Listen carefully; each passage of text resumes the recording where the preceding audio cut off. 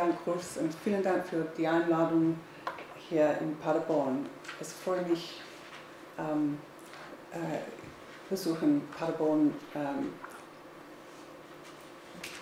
Es tut mir leid, ich spreche nur wenig Deutsch. Entschuldigen Sie, ich will meine Rede auf Englisch machen. Thank you very much for that over-generous introduction. I am really honoured to be here, and it's wonderful to revisit Paderborn for a second time. Can you hear me okay? Today I'm going to talk about this, where history and philosophy meet, and I'm going to say more about the historical than the philosophical, because one of the areas I really have been trying to think about is, I've been thinking a lot about the problems of recovering the women from the past and making them known to people today. So I want to discuss some of the more historiographical issues relevant to restoring female philosophers of the past to view today. And I'm going to argue that they have not been very well served by the Anglo-American idea of philosophical history.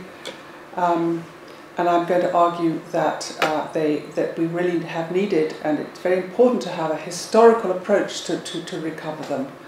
And this perhaps reflects my formation in an institution of German origin, the Warburg Institute, which is a very wonderful place, and we in Britain the British really do not understand what a jewel they have in the University of London's crown.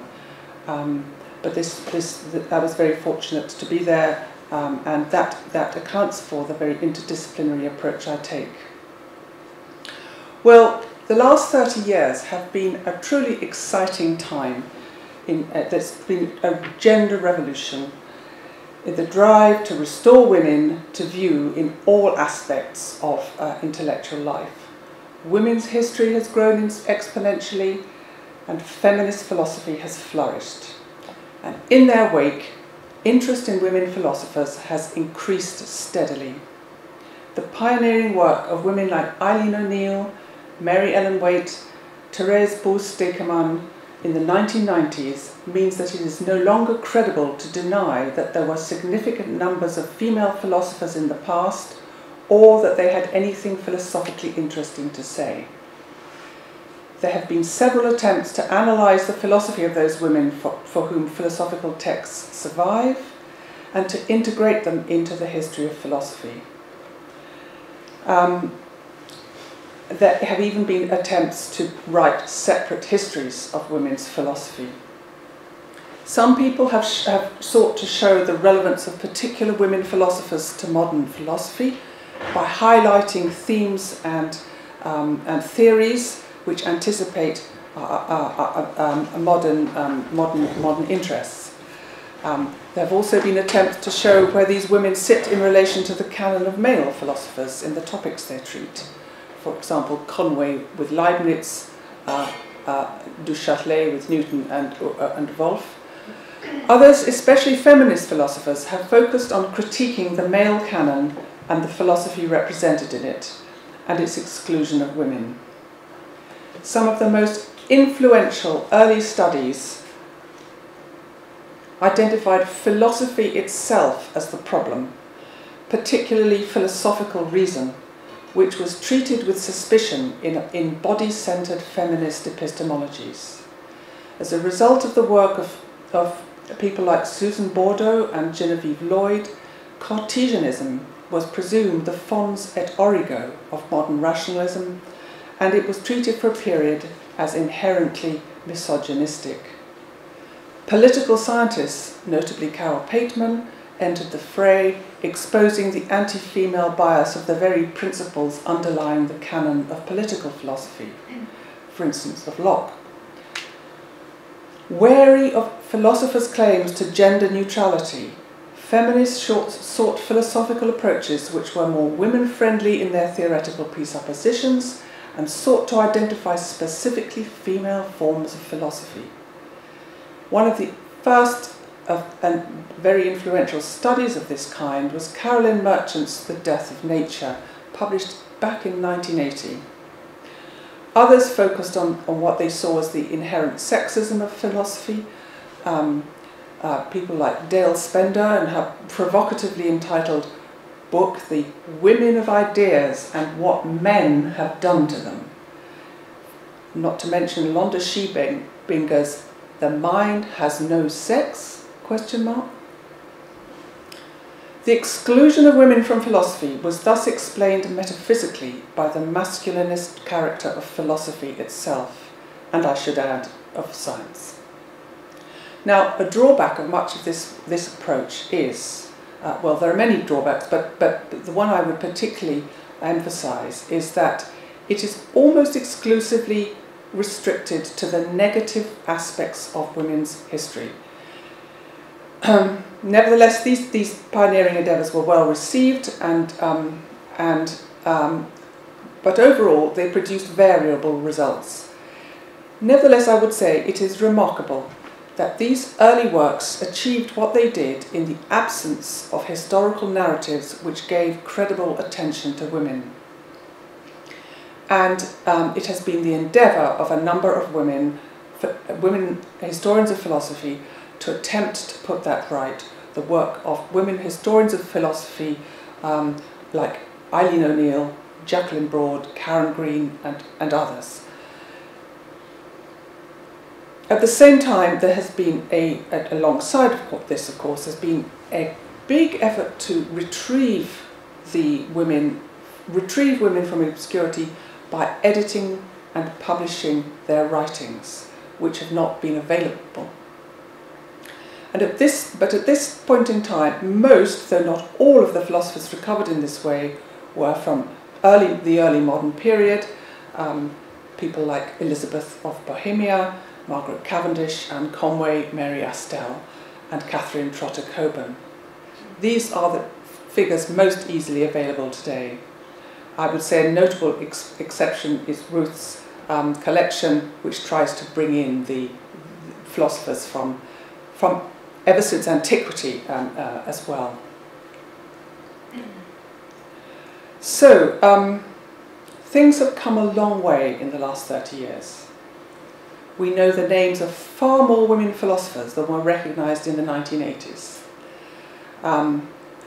We now recognise that people like Marie de Gournay and Mary Astell and Mary Wollstonecraft deserve to be thought about as philosophers and not just as learned ladies or bolshy women in the case of Mary Wollstonecraft.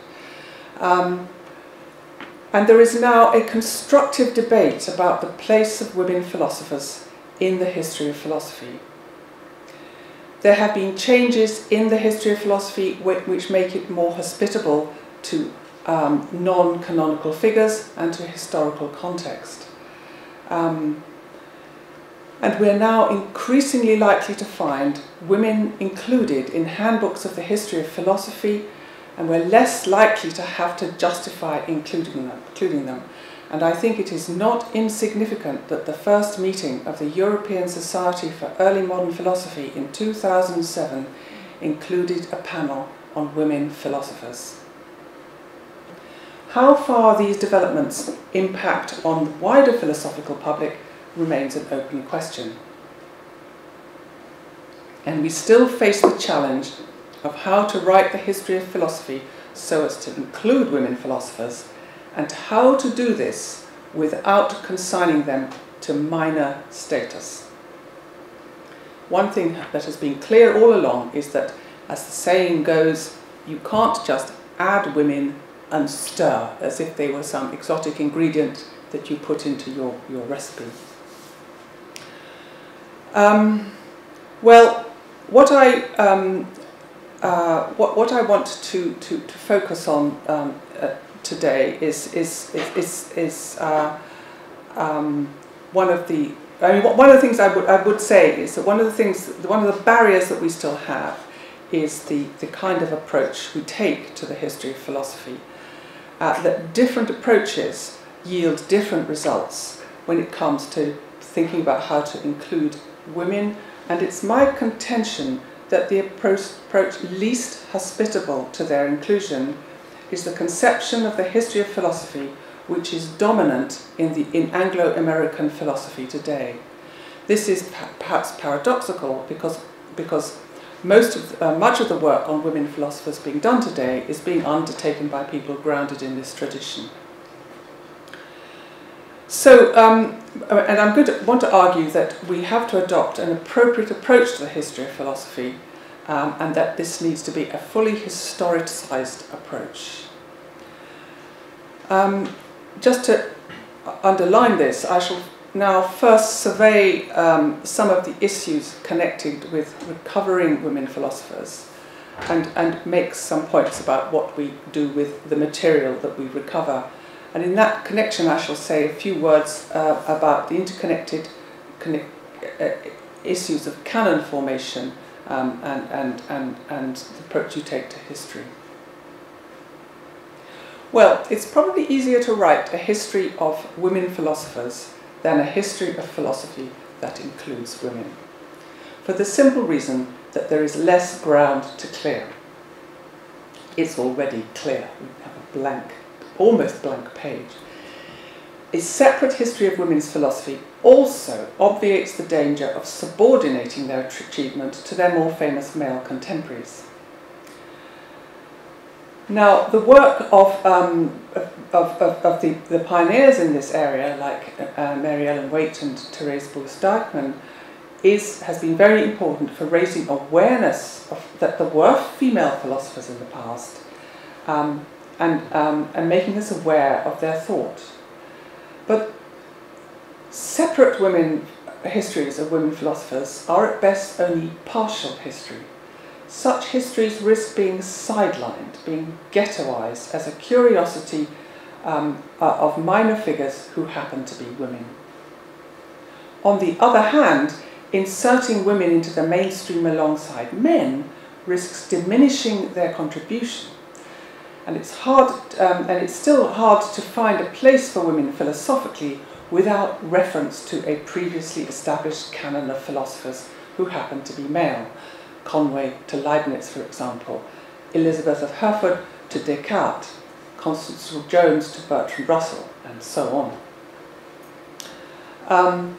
The reason for this is not, I would add, exclusive to women. The same problem is faced when we try to bring some of the so-called minor men back into the picture. And that would include the Cambridge Platonists on whom I have worked. Well, another thing which makes it difficult to place women's contribution in a general history of philosophy is the basic problem of sources.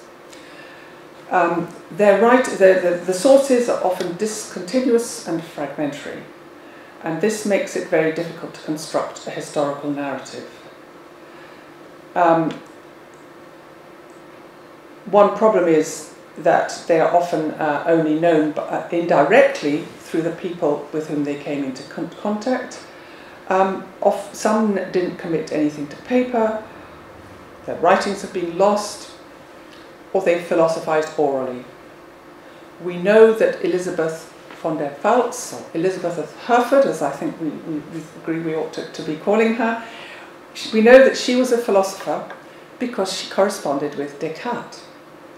But there are no other extant writings to support or to tell us much about what she had to think about. We also know that her niece Sophia Charlotta discussed philosophy with Leibniz, but we only have indirect knowledge of her philosophical views. Now, of course, this is a historiographical problem. It's the kind of problem that occurs elsewhere in the history of philosophy. Scholars of ancient philosophy, for example, have long been accustomed to the fragmentary state of the evidence for pre-Socratic philosophers, and the fact that Socrates wrote nothing down has not hindered them from acquiring information about his philosophy. So it's a problem, but it's not an insurmountable problem. Periodization is another problematic area. The list of women philosophers produced by recent works on women's philosophy of the past has identified women thinkers in periods which fall outside the traditional story of modern philosophy, particularly particularly medieval and Renaissance women. It's perhaps not accidental that most of the work done to date has been on women who fit the existing periodizations. Conway, the critic of Descartes, who anticipated Leibniz, for example. Catherine Trotter Coburn, who defended Locke's philosophy. However, even they don't fit really very well within these trajectories. Conway's Platonism and her closeness to the Cambridge Platonists is in tension with the received narrative of the rise of modern philosophy, as is Madame du Châtelet's reconciliation of Leibniz and Newton is in tension with the received story, at least in Britain, of the history of science. We also have to recognise that the themes and interests of philosophical priorities of the past were in most cases very different from today, and I'll have more to say about this shortly. But this in its turn links to the question of genre, the genre in which philosophy is written. As work on women thinkers increases, we shall be able to form a better sense of the questions which interested them, and of whether there are any topics and questions which are specific to women. My own experience of researching philosophical women of the past shows that an enlarged sense of philosophical genre is vital for gauging their philosophical activity. For example, letters. As I've indicated, letters are sometimes the only source we have for the fact that they had philosophical interests at all. And in some cases, as in the case of Elizabeth of Hereford, it's the only source. So the history of philosophy should reflect how women philosophized in practice, whether through correspondence, through commentary, through poetry, through novels. It is very important to have a very open view of what constitutes philosophical genre.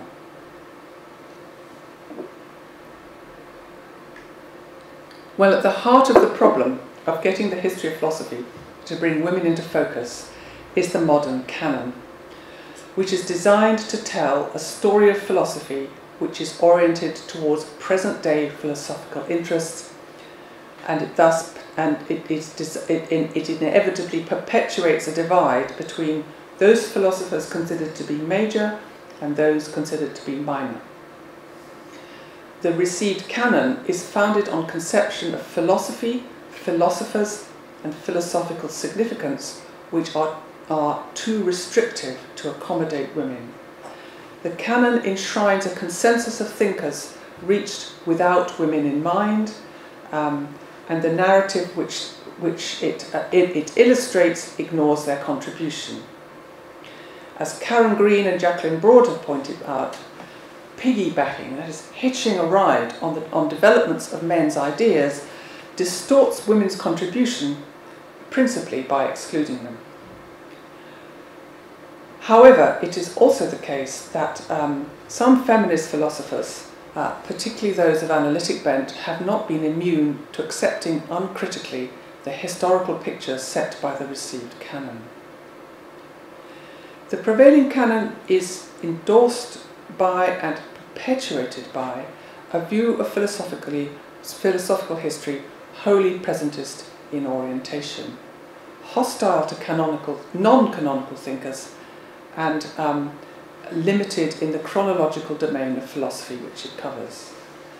So it is just common sense that to include women requires changing the canon, but it requires more than that. It requires changing the grounds on which the canon is selected, changing the basis on which the received story of philosophy is constructed, changing how we go about the history of philosophy. The view that the history of philosophy should concern itself with what philosophers today find relevant and interesting in the philosophy of the past is a prevailing assumption in the Anglo-American philosophical tradition of the post-analytic period. On this view, other aspects of the philosophical past are generally called the history of ideas, with all of that implies in terms of that not really being true philosophy. The result is that Anglo-American history of philosophy focuses on canonical figures who are now regarded as major and on those aspects of their thought believed to have relevance today. Well, I should guess that in fairness to them, that is a general feature of canonical canon formation. But this particular view is one which excludes from purview non-canonical figures, themes which are no longer thought of as interesting, and it doesn't take any interest in the context, be it philosophical or social, in which philosophers philosophized, or what they in their time considered relevant and important.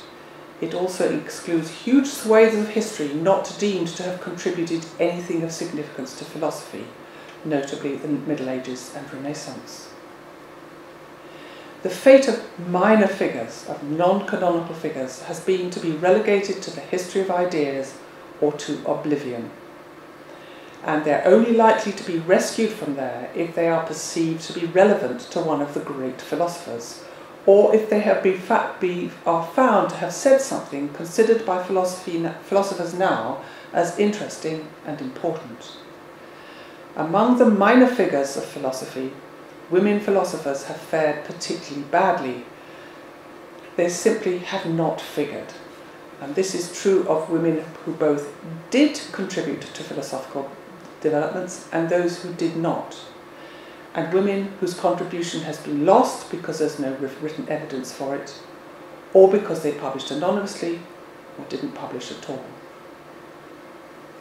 Well, to be fair, within the Anglo-American traditions, there are honourable exceptions to the rule that historians of philosophy should be attentive solely to present interests and canonical figures.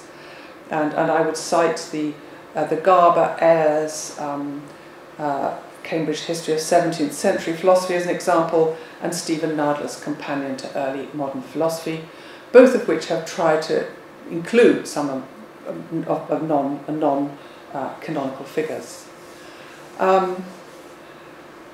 By contrast with the tradition I've been describing, it's my experience that in European traditions, historians of philosophy are more comfortable about regarding historical aspects as integral to the history of philosophy, and European traditions are less likely to focus on present-day problems as the main driver of investigation. European traditions are apparent in the work of the two most important American historians of philosophy of the second half of the 20th century, Richard Popkin and Charles Schmidt, both of whom were influenced by the great German refugee historian of Renaissance philosophy, Paul Oskar Christella. And in point of fact, I believe the most successful work of the recovery of women has been undertaken by using the techniques and methodological assumptions that are regarded by the analytics as mere history of ideas rather than history of philosophy.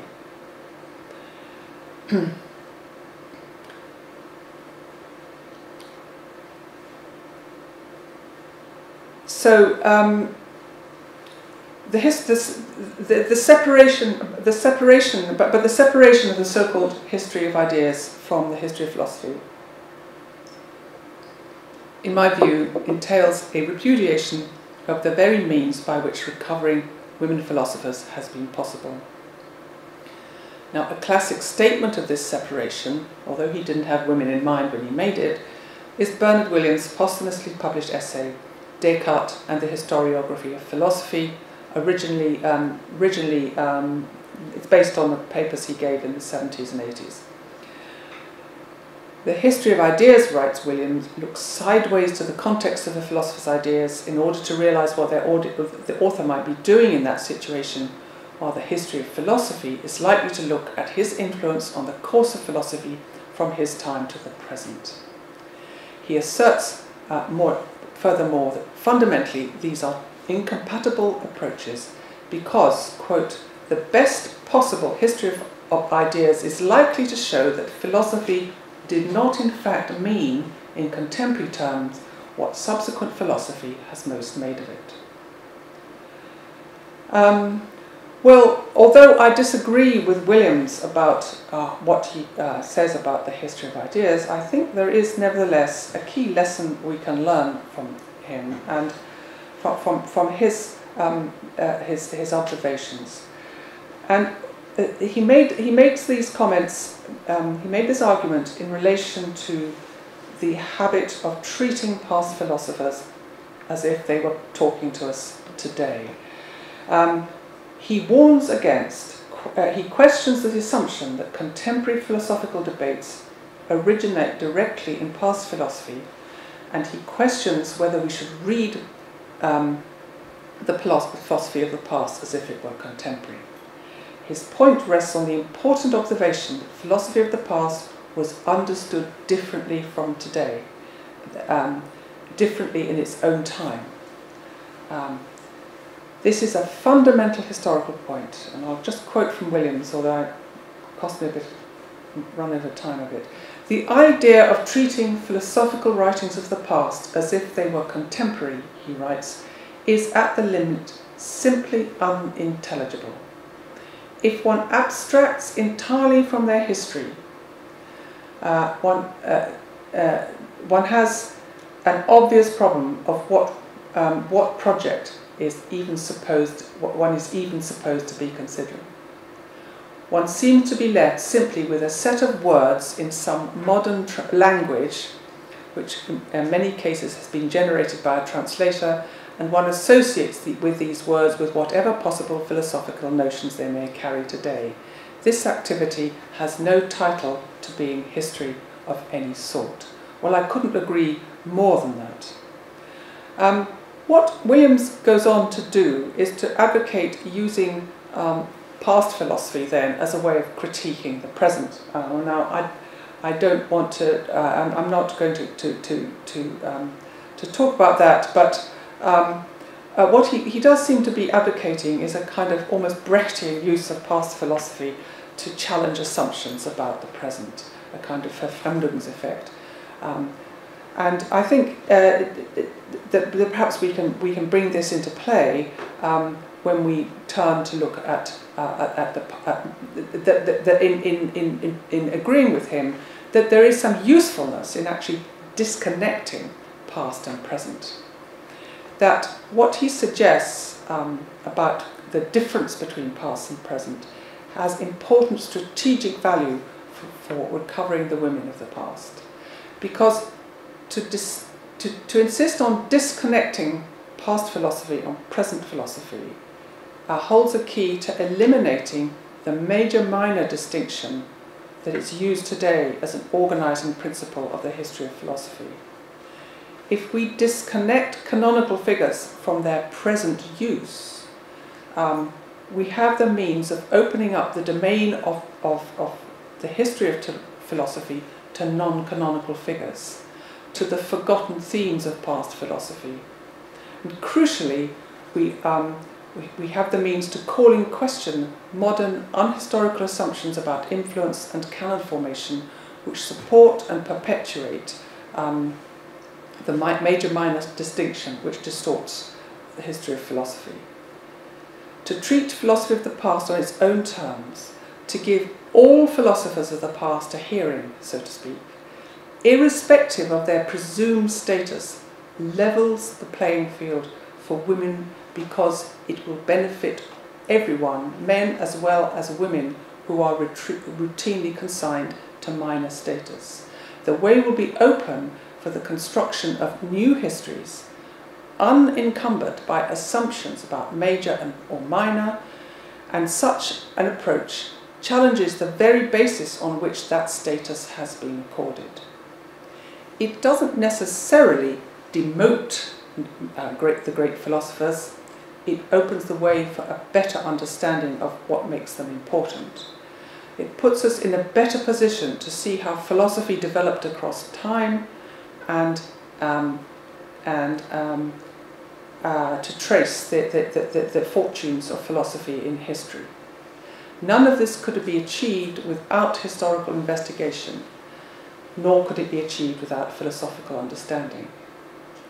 It doesn't dispose of the problem that historically women were in the minority in the philosophical community, but it does permit us to educate whether this was really so, and if so, why.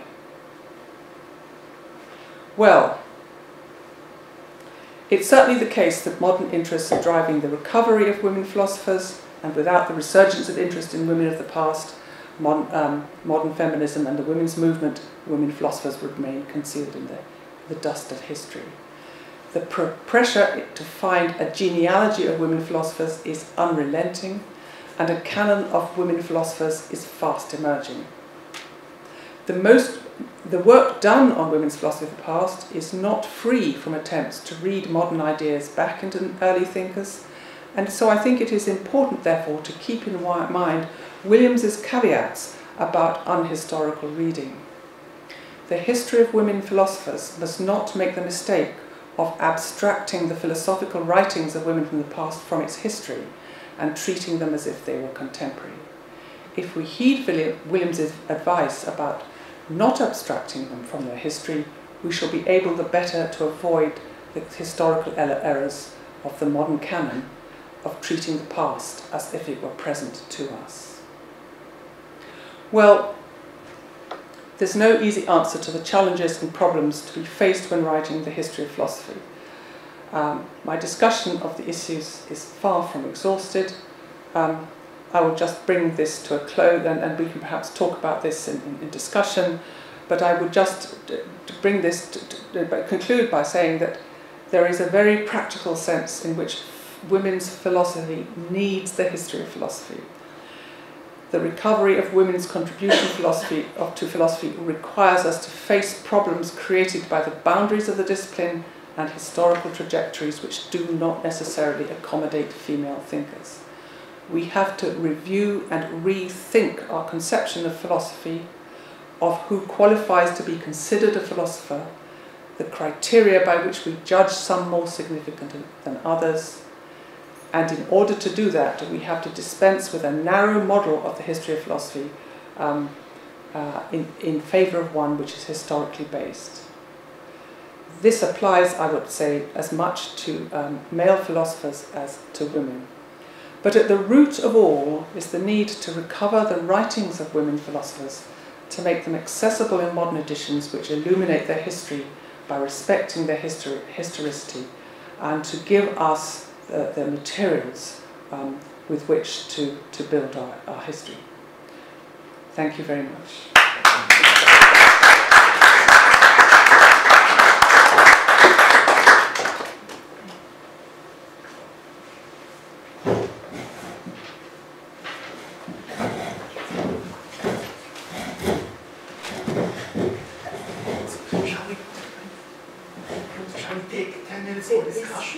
Yes, please. Okay, so the floor is open for questions. Thank you very much for this very interesting talk.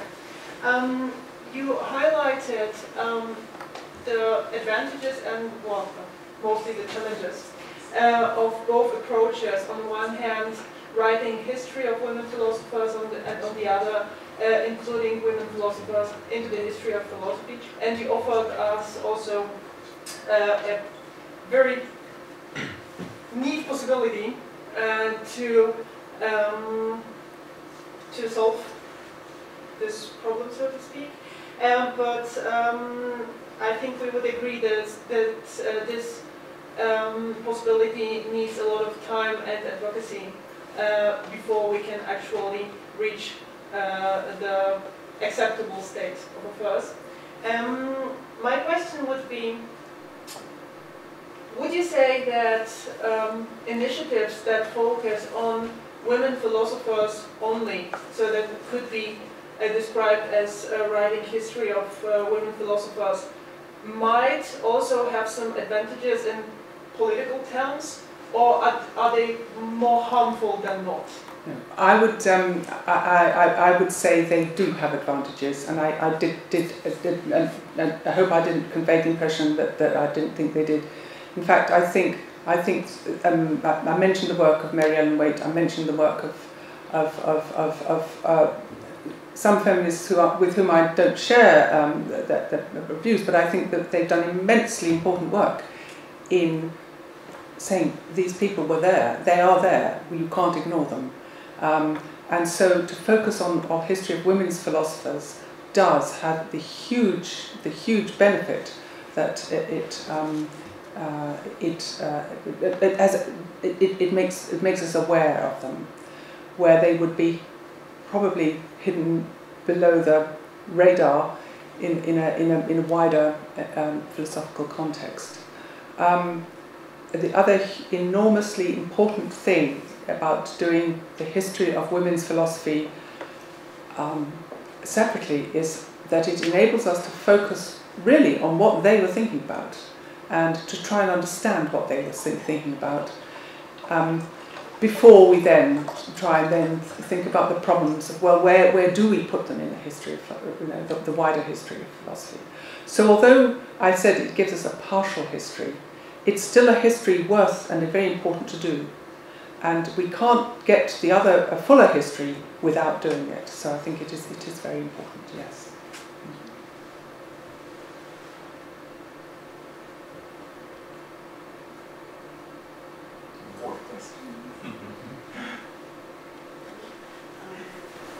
You mentioned a problem how to bring women philosophers into focus. And a strategy might be to revise the history of women philosophers without reference to man's name. So do you think, what do you think it is possible? One might protest and say, oh, what a discrimination of man. But a really interesting question for me is it possible? Well, it does tend to be the case that particular philosophical questions and issues tend to be associated with a male name. The mind-body problem, Descartes comes to mind straight away. In fact, Descartes didn't talk about mind and body, he talked about soul and body, but you see that's a historian's perspective. Well, yes, I mean, I think it is theoretically, I think it is feasible to actually think, well, here are these are the if you think about what are the questions and problems and so on that constitute philosophy, one could talk about those without mentioning, when you say name, I take it you mean the name of a philosopher. Famous names, yeah. Leibniz and Yes, I think, so you can talk about skepticism without talking about particular skeptics. And you can talk about, I mean, it's difficult perhaps to talk about pre-established harmony without thinking about Leibniz, but actually in order to explain it, you've got to go to things more fundamental than his name. So yes, I think that if we, I think it is possible, and it would be interesting and practical to do things that way. I think the limitation, but at the same time, I think we must be open to the possibility that the inherited body of questions and problems are not necessarily, first of all, they're not the same for us as they were for people, for many of these people in the past, and we're talking about past women after all. And secondly, there may have been other issues which haven't fully come into philosophy, which they were interested in. So we must be open to the possibility that there may be other questions and other problems. And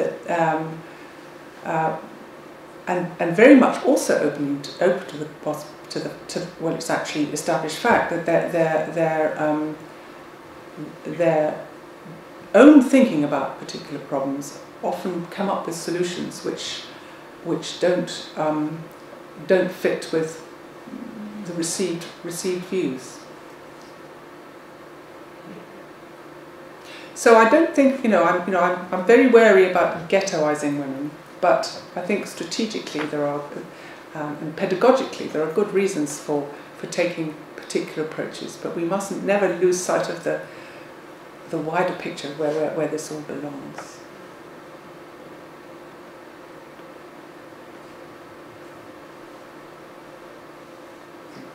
time for one question.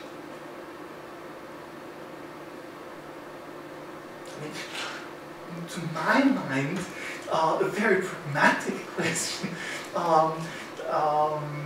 is in the foreground. How do you convince people who believe in this dichotomy between philosophy and history of ideas that philosophy might have been something different? I don't know the answer to this question. I wish I did. But I'm very encouraged by something Richard Popkin wrote in his Columbia History of Philosophy, which is not terribly well edited book, but never mind. He says, as interests change, the canon will change. And actually, the canon as and the things people were interested, philosophers were interested in the 1950s, are not the same as the things philosophers are interested in now. So the canon does get rewritten.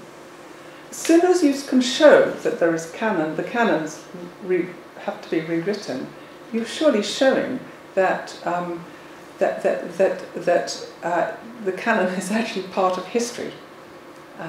So maybe there is a way in that way. But philosophers do like to think that they deal with eternal questions and eternal problems, and it's quite disconcerting to discover what you think of as an eternal question. It doesn't have that same mathematical eternity as you thought. The analogy with number doesn't actually fit. So it's time, Professor.